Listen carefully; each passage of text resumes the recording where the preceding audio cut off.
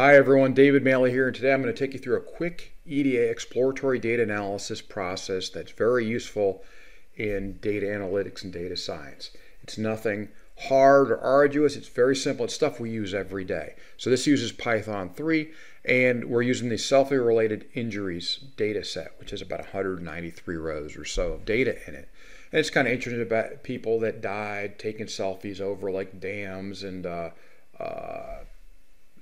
tall buildings and safaris and stuff like that, and didn't take their safety into consideration or made a mistake. Anyway, so we're going to start off here. We're going to pull in the data, and we've got location A. I'm putting it into location A, which is like a variable, and then underneath this I'm importing the pandas as PD, and then we're going to create this right here. I'm going to use PD pandas.read CSV of that location A, and I want to see the head or the first four rows. And this shows my data in a nice, clear, concise way to look at it. I know I've got type, which I'm going to be interested in. Later you'll see that, and I've got description if I want to see exactly what happened, country, injuries, and date. So now I want to go and look at this. A lot of times you want to identify nulls because nulls cause problems later on when you're running processes. So I'm going to show you how we identify it. So I'm going to identify the nulls as to how many there are, or if there are any, and then I want to see where they are. So this first set of code right here shows me df dataframe dot is null sum, and print the null values null count. This gives me null values. That's just a text definition here, and then I've got the null count, which is 2. So it tells me I've gotten 2 nulls. I don't know where they are in this 193 rows, and you don't even know if it's 193 rows. I'm just telling you that.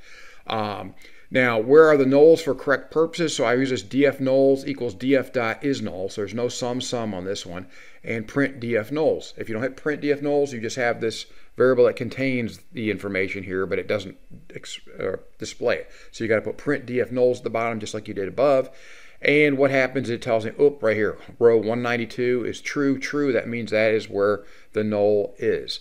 I don't have, and there's 2 of them, 1, 2. They're in that row, so there's nowhere else. I don't have nulls anywhere else because you can see it's false everywhere else. And then it tells me at the bottom of that I have 193 rows. That's where I get that from earlier, and 5 columns of data.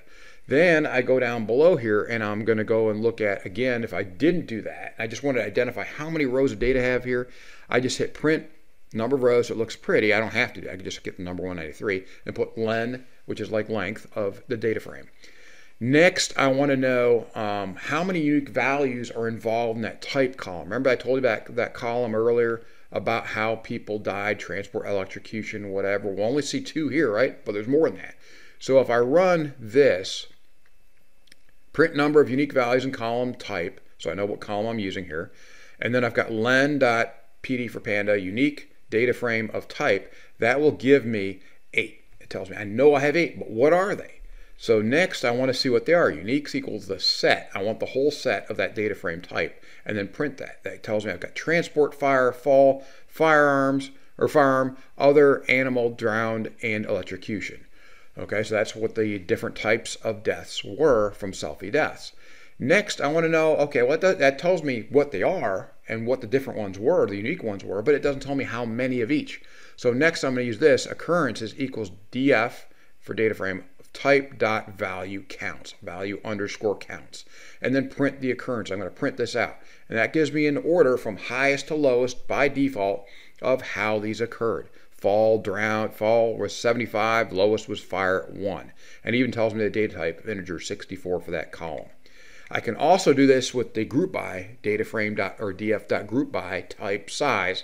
This gives me the exact same data. The difference is by default it's not in order. The other one is. That's the only difference between value counts and group by, and using them in that manner.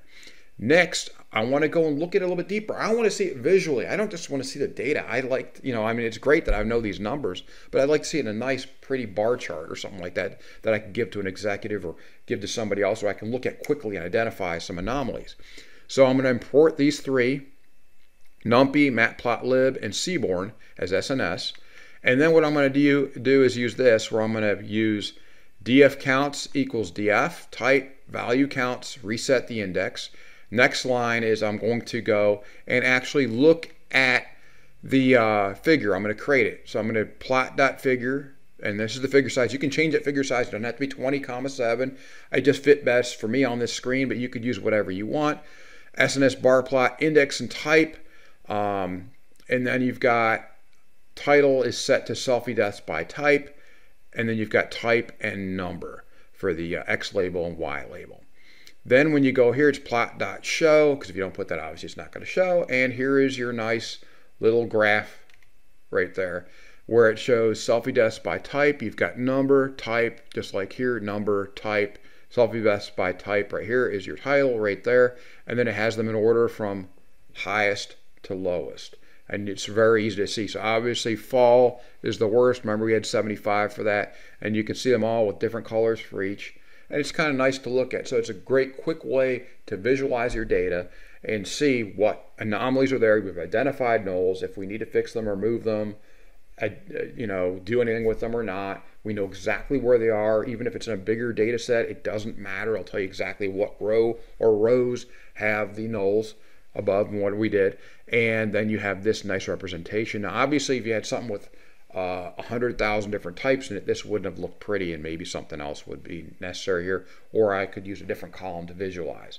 I hope you found this helpful and informational. It's very simple. All of the code is right here for you to look at. I'll go back through it again real quick just to show you what the code is that we used. You can go and stop this, pause this at any time, and look and copy that code, and you can change it and add in a different data set of whatever you want that you're using or working with. This is just the selfies data set, selfie deaths data set, which is publicly available on the internet. You can just look it up, selfie death data set in Google or something like that.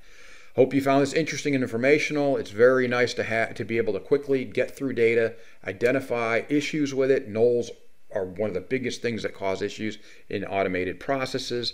So it'd be nice to be able to identify stuff like that, and also to be able to quickly look and separate and differentiate. What are the unique values? How many of them are there?